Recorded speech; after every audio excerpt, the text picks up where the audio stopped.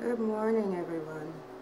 This morning I'd like to tell you about different skin creams and things that you can use to protect your skin. On the other hand, some of them could give you skin damage.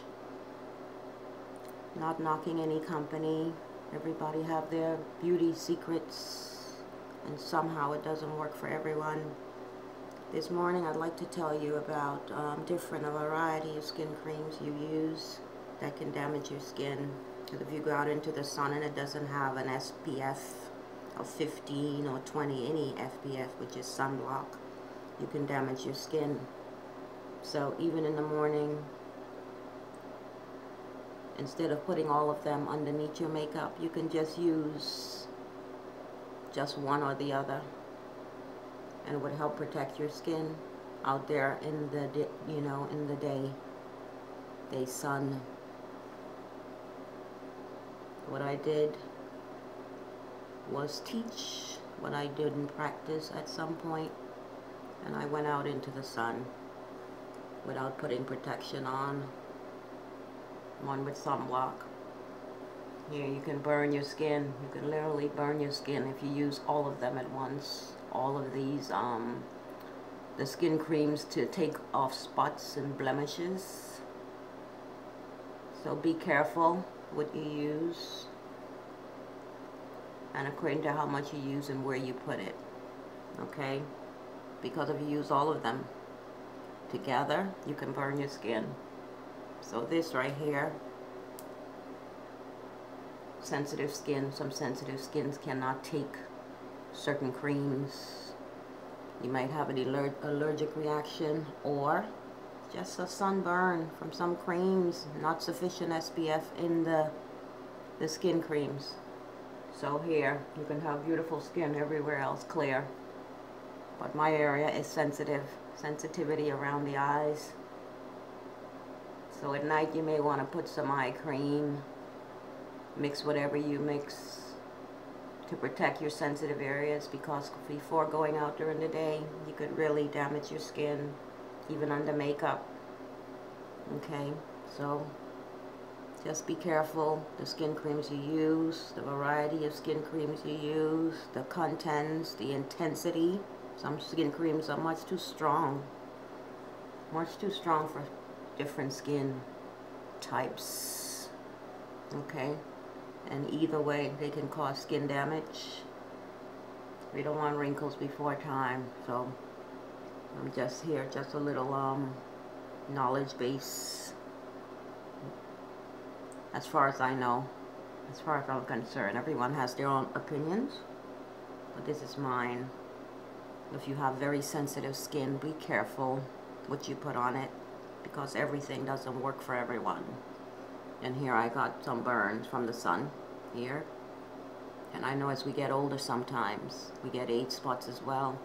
So please put on some kind of skin protection, sunblock, or a cream base, or a little more cream base foundation, which can protect those sensitive areas. Okay, because this hasn't happened to me in quite some time, because I'm not a person out in the sun, and it could also happen from tired eyes if you know, insufficient sleep. But here I am certain this is from the sunburn, according to which direction you're walking. So I have certain creams that I use, and I am continuing to learn that we must focus on those sensitive areas. Try not to burn our skin out in the environment, because it really could damage if we're not putting on sufficient protection and the right for your skin type. Okay, the right ones for your skin type. So you want to get it, go from top to bottom, but mostly from your forehead. We'd like to say out towards the hairline. Okay, out towards the hairline, from the bottom. Some of us have expression lines from smiling, different areas. We don't want to rub too much on our skin, because some of our skin a little sensitive, and you want to keep your elasticity, so let's just pat it in, okay? Let's just pat it into the skin. You'll get the same results. And you don't want it on your lips because yes, it can either hurt.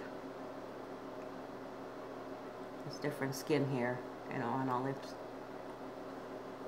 Okay, let's just focus on our sensitive area. This is my sensitive area. Your sensitive area may be elsewhere. Okay, and if you want an even skin tone, if we're using fade creams or whatever you choose to use, focus on your sensitive areas first. Okay? Sensitive areas first. Get around those eyes, but please protect your eyes. Not in your eyes. Go in a circular area around your eyes. Do get as close as you can because you don't want an uneven skin tone if you're using a skin fading cream. Excuse me.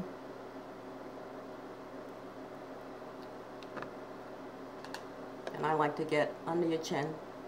You don't want to look like you have a mask on if you've gone in and out all around the hairline with your cream. Okay, you want to go from under your cheekbone, your lips, towards the end. You pat it in, just lightly smooth it in under here. Okay? And we're going to take it down from our chin. Don't forget our neck. That's a part of your face, basically, because it extends. Okay? Extends down. Pat around your neck. That's delicate area. As we get older, you don't want to stretch, lose your elasticity there because that's loose skin. You don't want to lose it anywhere. So we want to pat that in. Okay? Some people go from here. You can do that lightly, but you're still stretching your skin. So please. Okay? Lightly. And while you're done there, our hands get so much more exposure if we keep the rest of our bodies. We want to put nicely. Okay, go to those hands because sometimes our hands do show age, our neck and our hands. Keep those hands nice. Okay, nice. Lubricate it. Wear the skin cream, lotions, oils. And don't forget, from that neck area, smooth back into where we were. We put some that are